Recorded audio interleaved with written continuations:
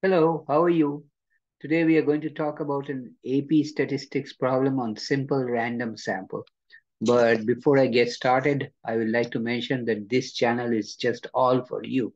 I have solved all kinds of stats problems just for you. So please subscribe to my channel by hitting the red subscribe button at the bottom right corner because then you'll have free access to all kinds of stats problem and other math problems solved for you, just for you. So let's share my screen with you.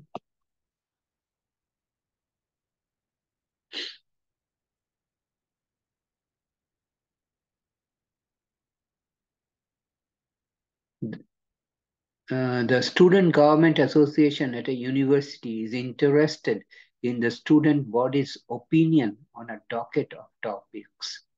The leaders go about this by taking a survey and would like to take a simple random sample of 300 students. Which of the following survey methods will produce a simple random sample?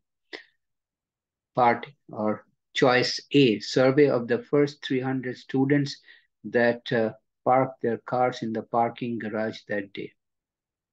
Choice B, survey every 10 student that walks into the student center until 300 students are surveyed.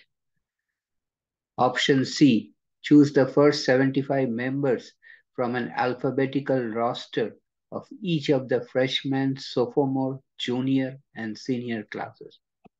Option D, put candy under the seats of a lecture hall and interview the first 300 students to discover there's candy under the seats.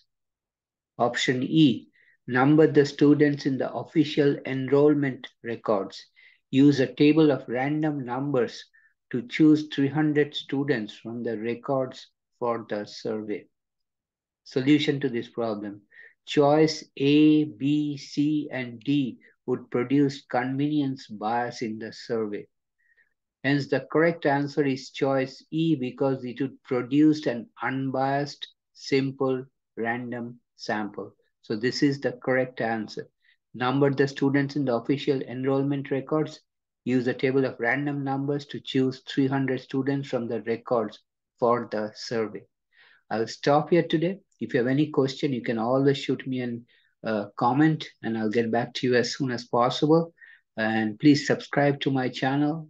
I come back every time with new stats problems solved just for you, for your help.